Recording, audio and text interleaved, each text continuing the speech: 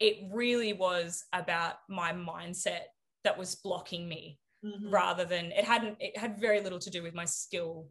Yeah. Yes. My skill as a songwriter, or like, it was just that I had these negative thought patterns that were just instantly shutting down these creative ideas as soon as they started. So they just never got anywhere, let alone to a finished stage. What's the matter with you anyway? The girl that they wanted, she's somehow. Welcome to the Musician's Secrets podcast. Today I have the amazing singer, songwriter, and producer Elise Cabret with me today. Welcome. Oh, thank you so much for having me. This has been a long time coming. I've been really excited to come on your podcast. I'm a happy listener, and really excited to come and chat to you. I appreciate that. Yeah, it's been such a long journey, it feels like, but we've got in touch like what, maybe 2 months ago, not even, I think. Yeah, actually, I don't know. Yeah, probably about 2 months, I think. 2 months, right? And yeah. The funny thing is how we got in touch was through all like music and like mental health, and through Shoshona, basically, that has been on this podcast a while. It was like probably one of the first ones I've interviewed. And so it was just like really funny because you got in touch with Shoshona once, and then when I was talking with Shoshona, she told me about you, and then I got in touch with you, and then you got back in touch with me, and it was like this kind of really fun thing that kind of developed just because we all love music, and the mental health aspect, it kind of like heals and incorporates, and the healing power of music, really. Absolutely. Yeah. I was so excited when you said that that somebody in a different country had mentioned me to you, who's also in a different country. I was like, oh my God, that is really cool. It's just like, that is the power of social media. It's just amazing that, it's connecting people that have got a really common interest and a common passion. Whereas we would never have met otherwise. So no, it's really under cool. Normal circumstances we would have never met, because like Shoshona's from England, I'm from Germany, you're in Australia right now, so we're just like even not even on the same continent, right? And but this is still happening, and so I'm just so excited because I'm just generally I love what you're doing with your name, and also with DAWter. And your music as well, that I got to listen to, and those are like people and artists that I personally just love and support, and I'm just like, these are people that should be more out there, should be having more influence, if that's what it's a bit of a buzzword at the moment, but I know exactly what you mean. And so that's what this podcast is for, is to like get everyone like on here and kind of start a conversation. And I always ask people when I get them on the podcast if there's anything particular they want to talk about, and of course, like your hot topic is like the mental health aspect, which is why we connected so well, because that's something very passionate as well. So for people that don't know you, this is always what I ask. Just introduce yourself. You can take as much time as you want. Don't rush through it. So I guess you have a very interesting story. I had a privilege to go through your online course that you're kind of building out right now. So I kind of know your story, but for people that don't know anything about you, just run us through that, like from beginning to who you are. Oh, you want me to go back to where it all began, kind of thing? I want to know everything. All right, cool. I want to know everything. Okay. You have as much time as you want to, so don't rush. I'm gonna shut up, and I'm gonna give you the time now. Wow, I'm just trying to think of where to start. So I've always loved music. Like as a kid, I was always singing and loved performing and that sort of thing. But I never really took it seriously until I was about 14 when I started playing guitar. And I mean, starting with talking about the mental health side of things. So I had a pretty rough time when I was around that age. I had quite severe anxiety, and I was having panic attacks to the point that I couldn't get out of the car when mum would drop me off at school. So I missed out on a whole year of school because I was just so anxious and really struggling with depression, and ended up with anorexia, and was very unwell for quite a few years. And that it was around that time that I sort of discovered guitar, which gave me an outlet, I guess. Well, it gave me a lot of things. But yeah, I absolutely got obsessed with it. So it was like that became like I poured my identity into this being a musician and being a songwriter. And I was like, I treated the bands that I was listening to like gods. Like I was like, I want to be like these people. Like they have, it was almost like a ticket out of that reality that I felt like I was trapped in.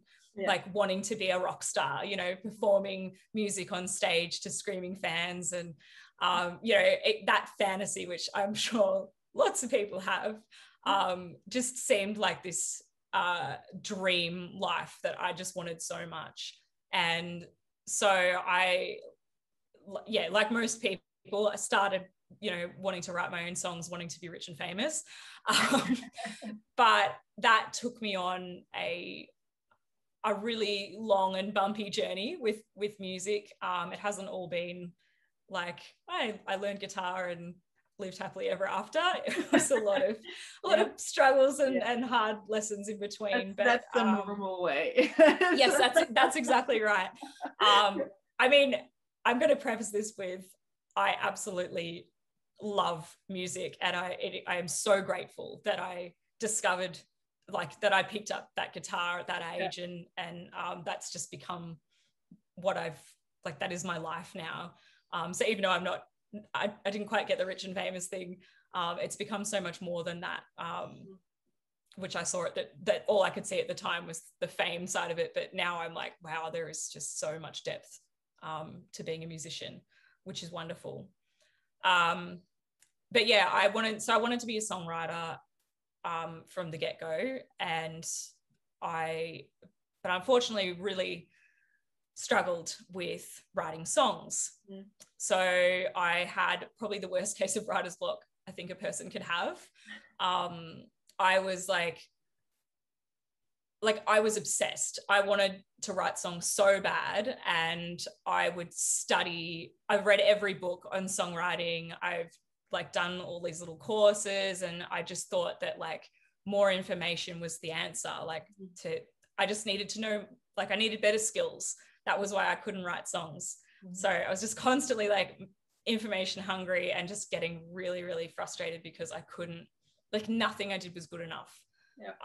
I'd come up with an idea and it would be like, this was basically my formula was like, because I was obsessed with Metallica at the time. They were my favorite band when I first started getting guitar. So the way to measure myself and how good an idea I had was either it was as good as Metallica or it wasn't. And that was like, it's either a success or a failure, which is really not, I do not recommend this mindset at all. So that was like, I was constantly comparing my early stage ideas from someone who'd never written a song before, going, is this as good as these musicians that are like, you know, mega successful? Yeah. And of course I couldn't win anyway, because even if it did sound as good as Metallica, it sounded too much like them. So it wasn't original. So I just co-writers and stuff, they're like not the only one. Like we forget sometimes that, you know, they're not the only ones that, like, if you look at the credits, it's like how many songwriters have been sitting on that one song, right? Like, exactly. And the producer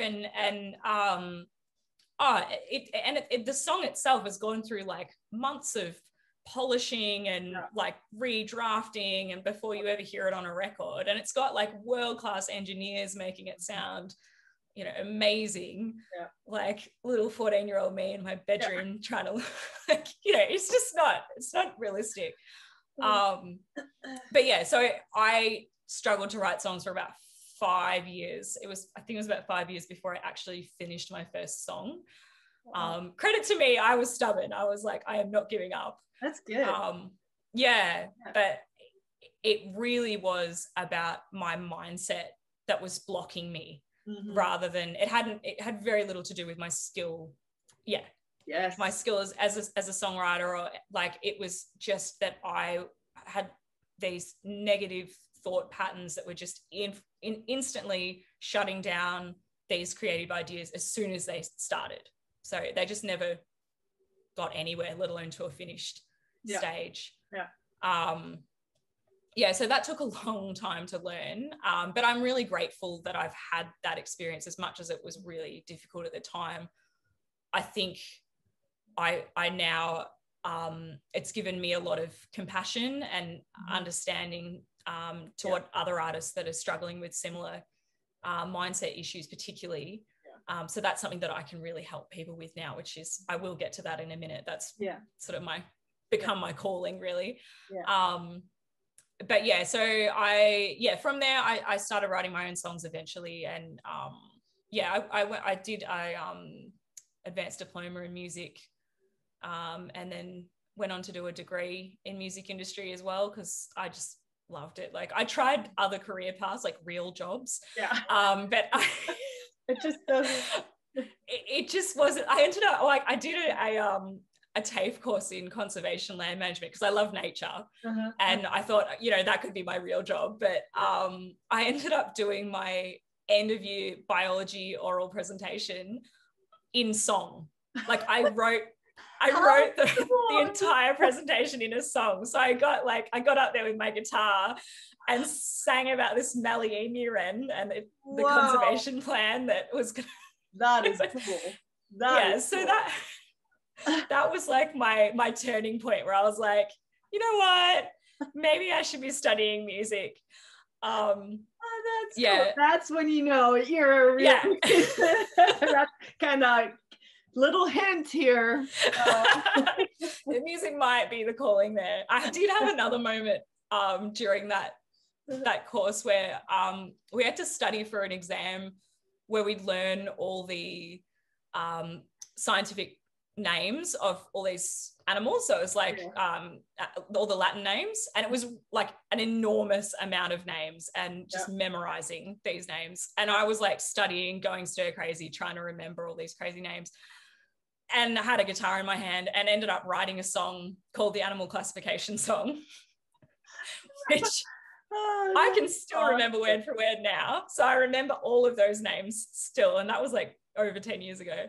But I wrote that like just for myself to help me memorize it, and stuck it on Facebook for a joke. And then I got to TAFE the next morning, and all my classmates had earphones in. And I was like, what is everyone listening to? And they were all cramming my song, going, this is great. So everyone ended up doing really well in that exam. How awesome is that? That is I know. The coolest thing I've probably heard so far. That is wow. Yeah. But yeah, so music has some really powerful effects on the brain, including our memory. So the fact that I can remember both my conservation plan for the Mallee emu wren and about, I don't know, probably like 50 different animal classification names. Credit to music there. Cool. That's some awesome superpower right there. Like, I don't know if that doesn't. I don't know. Music is so powerful, and you're just proving it. Like, how? Dang, that's cool. So I finally had that realization of, I should probably go study music. That might be the career that I'm destined to have.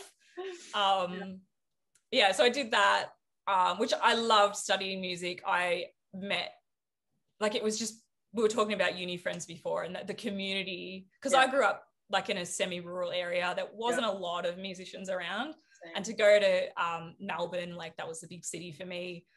And just meet all of these other musicians and play with other musicians. It was a huge, like, I had to, like, eat a huge slice of humble pie because I was like grown up being told, you're such an amazing singer, Elise. Oh, look how wonderful you are. And then I get to uni and everyone's an amazing singer or guitarist. Or, everyone is that person that has been told, oh, you're amazing, you're so talented. And now you're in a room full of talented musicians. You're like, you all of a sudden become like this small and you're like, what am I gonna, how am I different? How am I special? How am I, but yeah. Exactly. You got to sort of redefine yourself because that had been my identity for so long, like being the, the artistic, the singer or whatever. Yeah. So that was hard. And this was the worst. So I ended up like my first week of uni. I've never been to uni before. I'd moved out of home and with all these people I'd never met. And I was in group 1 for the performance. So I had to perform to everyone that in my very first week. Oh my God. Which was really, really scary. Like it was a ton of pressure because like, it's not like you're not performing to just a regular audience. They're all your peers. Thank you. Yeah. I'd rather perform to hundreds of non-musicians, normal people, hundreds and hundreds of them. But I've never been so nervous in my life. There were 5 people. They were all my teachers, and I had to perform to them. There's no one else in the room, just those 5 teachers, and they just sit there with their laptops taking their notes, and you're on stage pooping your pants. You're that nervous. I've never been. That is a whole new. Oh my gosh! It's a whole nother level. Yeah, you totally get where I'm going from. If anyone's listening out, I've been there. Right now, I've been there. Yeah, it is. It's scary. But you got to do it, and you get through it. No one dies, thankfully, with being a musician. At the end of the day, it might feel mortifying, but no one's life is in danger. Yeah. So even if it is a train wreck, and I've had a few train wreck performances, but you dust yourself off and move on. It is okay. And usually, you know what, the musicians that are in the room totally get that too. Yeah. Like, if something does go wrong on stage, the musicians are feeling for you, going, oh my gosh, I know that feeling. Yeah. They're supporting you. Just ignore it. Well, no one hear it. I know it. Exactly.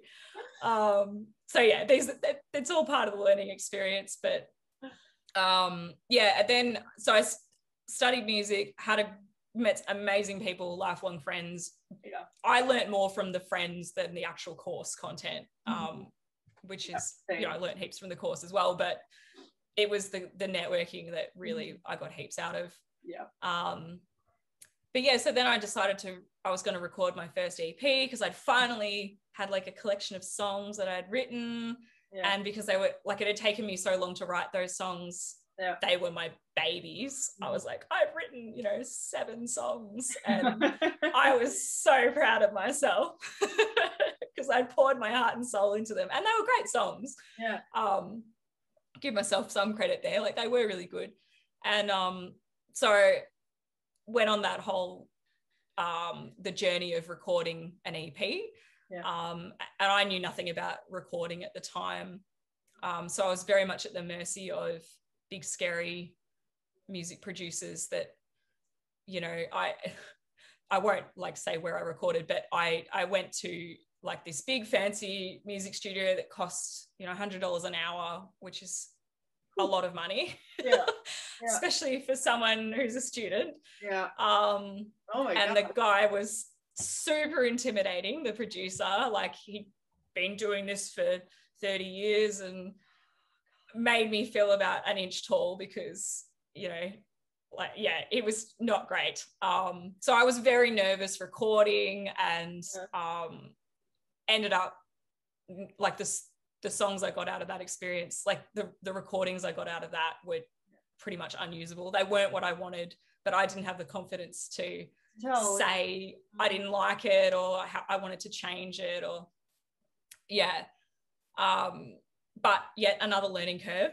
Yeah. And I eventually ended up working with a couple of different producers to finish the EP, which were much better. And then the whole launch, and you got to like promote it and book the venue and like sell tickets and get I had physical CDs manufactured. So I had to do like the photo shoot, and all of this is expensive. Yeah. And then it's like, oh, if you get like 200 printed, it's this price, but if you go 500, it's this price. So that makes more sense. And I'm like, well, you know, I'm super proud of this, and all my friends think I'm amazing. I'll sell 500 CDs. That'll be great. Oh no. No. Yeah. So again, I had these huge expectations of myself. And I did the launch, and, you know, a normal person would have thought it was a complete success because, you know, I had, I don't know, 40 people came, and like it filled the room. Everyone loved it. Everything went really well.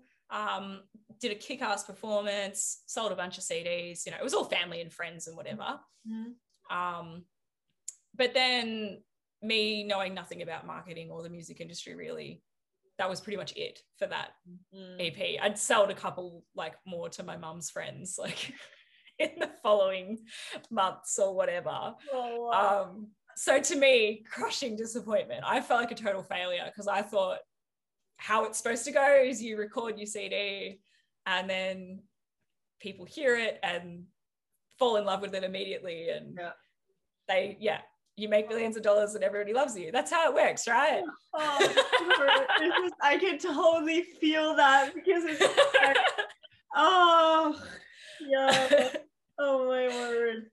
Yeah. So my interpretation of what was a very successful launch that I should have been very proud of myself of was complete failure. And it almost made me quit because I just thought I just mustn't be good enough because you know, people aren't they're not interested, or it wasn't getting the reaction from people. So that was really, talking about humble pie, having to swallow that and sort of recover from that. But I mean, music just must be in my blood because I've had so many like crushing setbacks, but I just can't leave it alone. I just have to keep at it. So that was when I started DAWter. So DAWter started as a podcast because I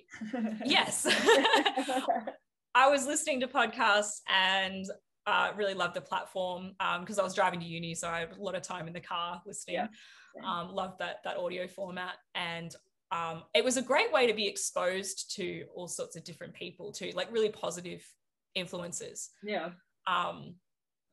So I sort of, and it's fairly cheap to get started, especially if you've already got some recording gear, which a lot of musicians do have. For musicians, it's like the easiest thing you can do because you already got the mic, you already have all like the editing stuff, and you know, your whatever DAW program you're using and stuff like that. Yeah, you've sort of got some basic knowledge in audio editing, and it's pretty good.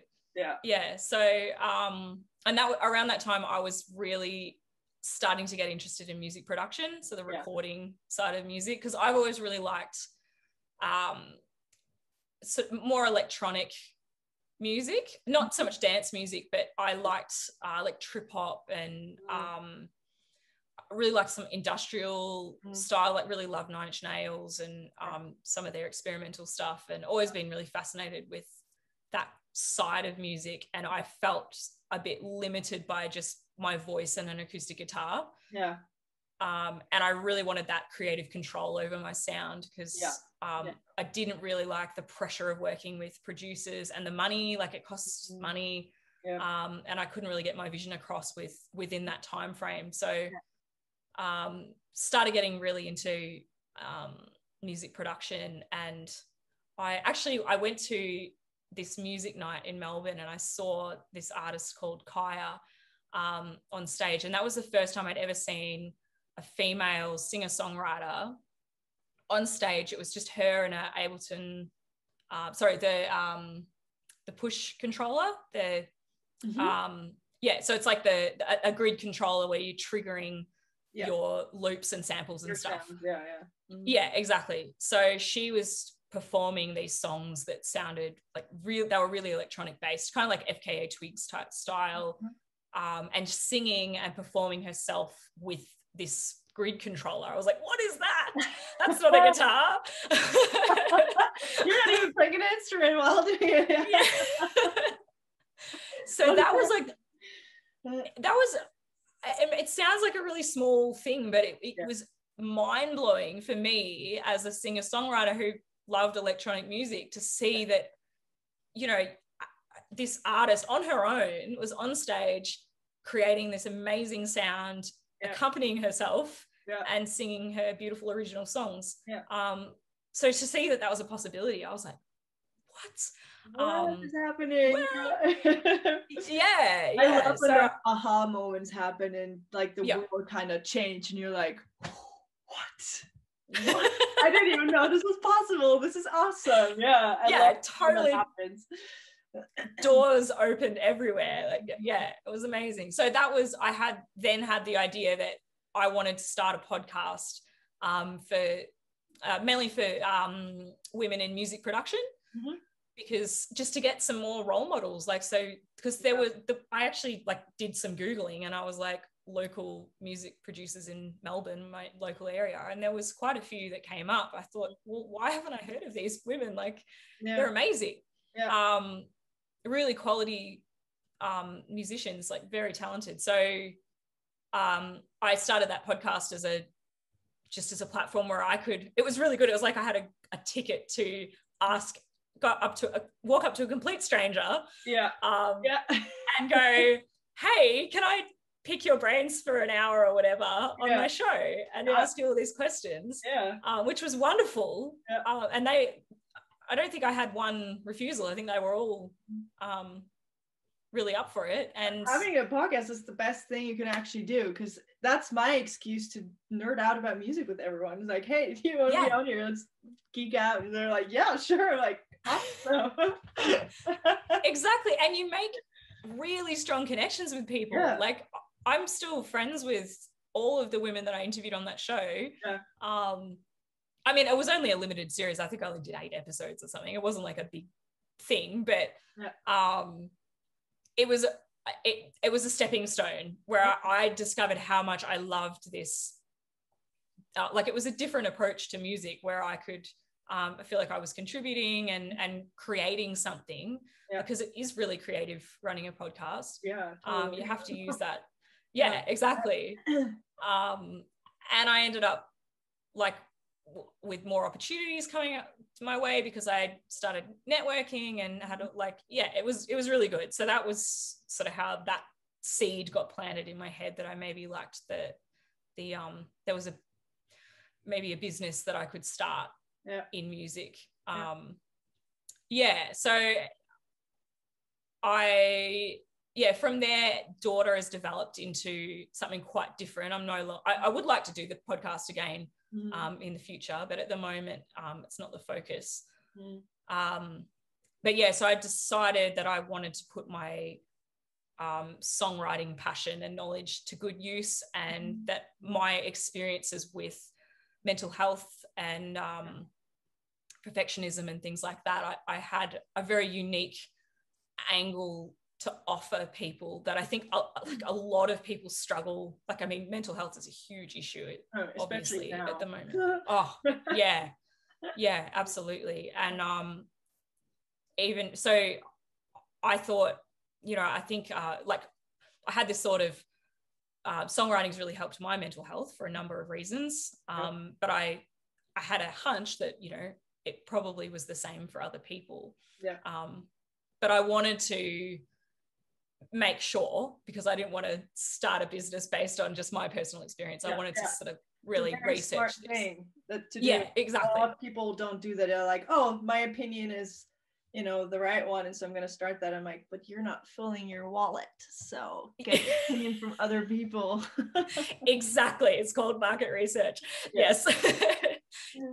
So I started doing basically talking to people. I did 2 kinds of research. I did a lot of reading on scientific journals about studies that were going on, because I was really interested. Like, is this a real thing? Is this something we can prove or measure? Started finding some really interesting studies about, because songwriting is really interesting because it combines you've got the music side of things, and music is really powerful. Like music therapy is a huge thing because it really affects the brain and has wonderful things that it does.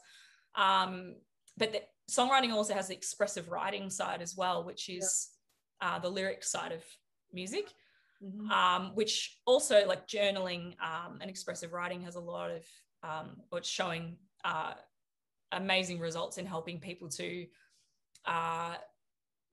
express themselves, to organize their thoughts, and to be able to see, like when you write something down and it's in front of you, it's like taking it out of your head, and you can be a lot more objective about what's going on. So often you start writing, you don't even realize what is in there. Yes, 100%. Yeah, so that was huge. I thought, okay, well, so far so good. Music is, I might be onto something here. And then I did some I guess primary research where I was talking to people and asking them about, this was mainly on Facebook and through my mailing list, about how people's experience with songwriting and mental health. And I got absolutely inundated with responses. So I put this post up on a few Facebook groups saying, could you tell me about whether songwriting has helped your mental health? I got so many responses. Wow. People just all saying music has saved my life, music is my therapy, I wouldn't be here. Some really amazing stories. So I did contact a few people that had particularly interesting stories, and I found out some really amazing things. People are so generous with what they're willing to share with a complete stranger. Wow.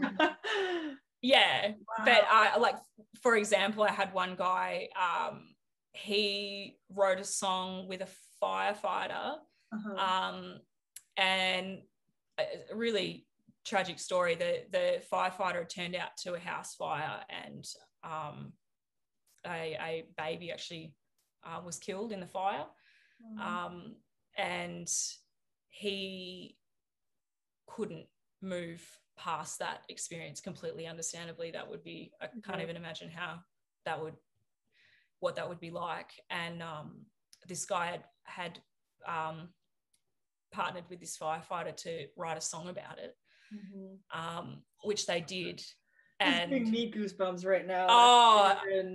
I know, I'm nearly tearing up just thinking, and I heard the song too. It's just absolutely phenomenal. And it was really, the firefighter wanted to express this feeling that people were treating him like a hero or telling him he was a hero, and he'd felt like he'd failed. That the process of writing that song was really healing for him to get a lot of that out. And he put it online, and it actually got I don't know the numbers off the top of my head, but I think it was over 100,000 views on, I think it was SoundCloud or YouTube or whatever. And people, all over the world were really connecting with what he was saying and what he'd been through. And so just that alone shows the power of healing, not only for this person writing the song, but also for those that mightn't have the ability to express themselves. So hearing music and words and their own thoughts reflected in music, I think is incredibly powerful in connecting people. And, getting people to talk about their mental health too. And what they're going through, and hearing that, they're not alone. So that's where when I was struggling with depression, realizing that I wasn't the only one, kind of, for some reason you kind of have these blinds on. You're like, I'm the only one with problems, I'm the only one that's broken, I'm the only one that's hurt, I'm the only one dealing with this, nobody understands me. And then listening to music, I mean, the album that kind of helped me was from Tori Kelly, Unbreakable Smile. And I'm like, oh, she has problems too, even though they were completely different ones. It didn't matter. Just me realizing that I'm not the only one having issues, that I'm not broken in any ways, that it is actually completely normal. Nobody talks about stuff like that. And I'm like, oh, okay. Then from there, I was slowly but surely being able to heal. But, you know, so that is cool to hear, you know, that was a realization that you had as well. Yeah, absolutely. I mean, going back to like when I was 14 and going through those issues I did then, like the reason why I held bands like Metallica in such high regard because that was like the only company I had for those emotions. Like you didn't have those conversations with your friends, or it wasn't talked about, but I could hear in the lyrics of these songs that what I was feeling was reflected in those. So huge, it just so powerful. Turns out music and mental health are quite closely linked. I had no idea either. And it's I actually did a presentation the other day on this, and I showed a concert of a Linkin Park concert with Chester Bennington singing a song called Crawling, which was about his experience with depression. And he was singing it like he was standing in amongst the crowd, and like these people are reaching for him in tears. Everyone is singing every word to this song, like at the top of their lungs. And it's like thousands of complete strangers are all together singing about their deepest, darkest struggles, you know. And I just think this is the power that songs have. Just give me oh, like, I don't know if you can see that, but oh my gosh. I can only imagine how that like feels when you're like actually in it, but oh my gosh. So I mean, I think that music has the power to help a lot of people, and I wanted to be part of that. Like if I can help other people, whether they're musicians or not. So the course that I've created is it's not just for musicians. It assumes no prior knowledge of music, but totally suitable for musicians as well. But I sort of look at it as if the way I teach in that course is like I start with a lot of creative journaling, because there's a lot of like proven benefits to journaling, as I mentioned before. But what happens is when we're writing a journal, as a lot of people do to deal with their thoughts and feelings, we then shut the book once we've finished and we hide it, and it's a very private, almost negative thing that we don't talk about.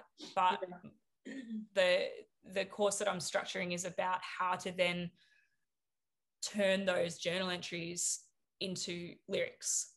Because once we can do that, that becomes a vehicle for communication. So those private entries that you've written down become something that you can, if you choose to, you can then share with other people, and that's going to help you and help you talk about what you're going through, and it's also going to help other people who are hearing that. So that's sort of been my the process that I'm trying to teach.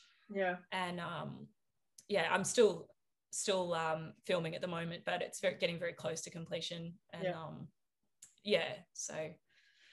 that's sort of, I guess, where I'm up to. It was a very long-winded story. Like that's what this podcast is for, is to people to talk about their stories, because that's what I think you already knocked down a lot of misconceptions that are inside of the music industry, where we have these wrong expectations sometimes, or unrealistic expectations, because that's what the media shows us, right? That's what we see on TV, that's what we hear on the radio, and that's what we think is normal, when the reality looks very different.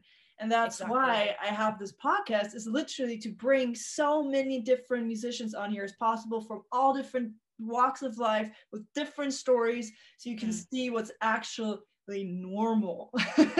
This is what the biggest misconception, I think, is this all or nothing mentality. Is like either you're the next Ed Sheeran and Beyonce, or you're the starving musician. And I'm like, how is that healthy or realistic in any way? Like there's so much room in between.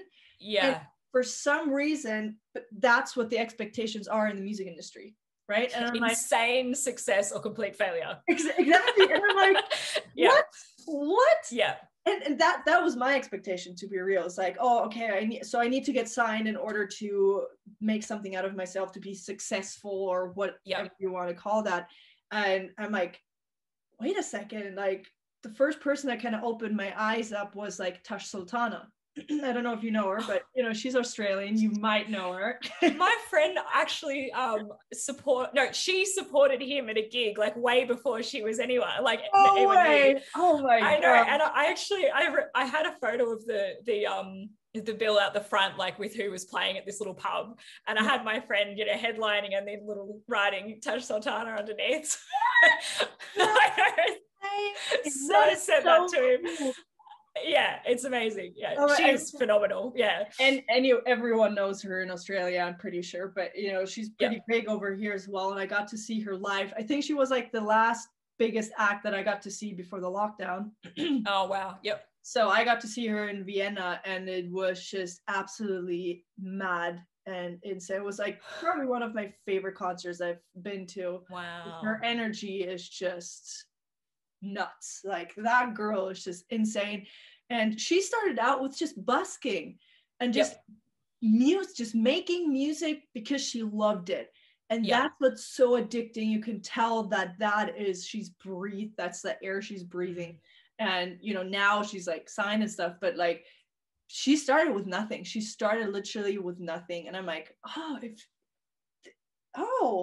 okay. Like she was like the first one that kind of opened my eyes to like, you don't need that. It's not this all or nothing. There are so many stages in between. And, you know, I just kind of see this podcast for like an average Joe to come on here. And because that's what we all are. Like, we're not like, I mean, there's always room up. I'm not saying that we're not going to be the next Taylor Swift, but you know, hair toss.